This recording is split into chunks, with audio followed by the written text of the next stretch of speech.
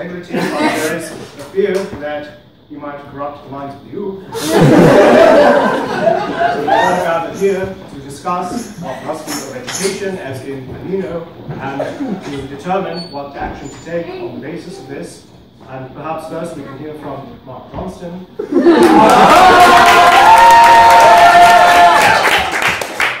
Terrific. Oh, Hendrik, I've got a very simple question. It's like this. I want your reaction to the following 18-minute discourse.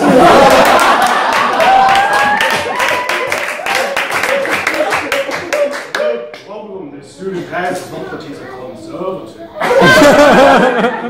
It's that he's ontological trash.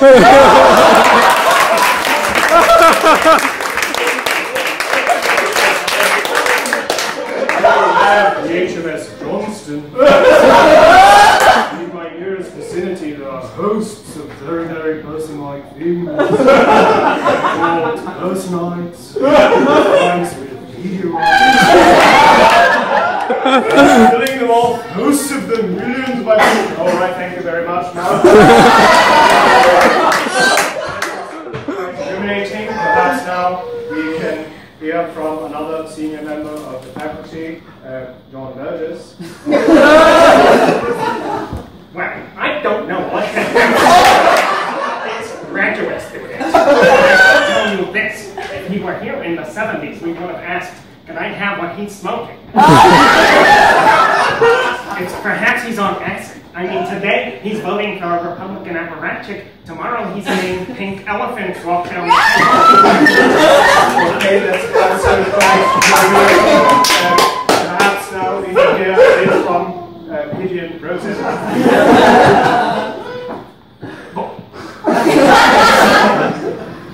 I have 18 things to say, and I'm going to say them in 6 maximally clear paragraphs. They will also be maximally confident. Notice, by the way, that I have the same amount of confidence no matter how trivial the subject matter. That's what I had for breakfast, I'll tell you. I went down to Panera. One of those mini muffins, they call it a muffin. Everything amazing. I have to confess, I had him as an undergrad. People ask me all the time, what was he like? Is he morally responsible for his views? He's like the devil. He knows all the relevant non-moral facts and he's wrong about all of them.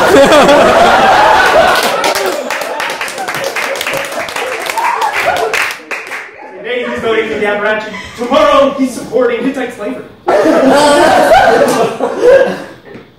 I say we bring him on. And if Adam Werner were writing this part of the script, he would say, have him over and then have that man ground it. That was also quite interesting.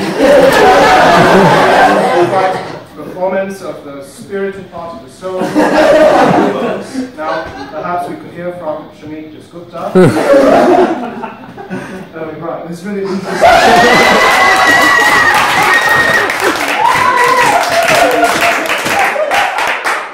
I just want to know, is there a problem that has never been solved by Shamik just undoing another button? The fun button, right? Oh, thank you. Also, quite interesting. The last person who will speak is the most junior member of the faculty, Johann Frick. Oh, that was really fantastic.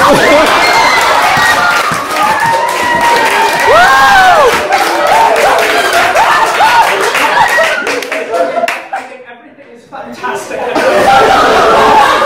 I was too busy to work on this problem. I was busy writing a 6,000-word unit report. I don't really know how this works yet.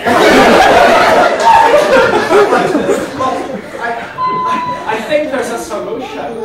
Recently, Harvich and I have developed just a perfect philosophical tool. It can solve any philosophical problem at all. It's a supercomputer. spreadsheets, or nested spreadsheets. It's never seen a problem that it can solve. Quite good. I think if we just crunched the numbers at Mark, we could solve the Impersonations as well. Just tell this person why they should have voted for the other petty bureaucrat. I just think that's very clear as it goes. But also, like, I recently had lunch with this student, and I should say that he's actually told me that, joking aside, he really does love the department. He's felt quite welcome in it at the end of the day. And anyway, there's this other argument that they're perfect. So Harvard is known for what's called the repugnant conclusion. Well, this is the Republican conclusion. Basically, the idea is that you have to pick between two worlds. One where people were above average happy, but there were no conservatives. The other, there was one conservative, but the disvalue of his moral views was outweighed by the hedonic value of impersonation.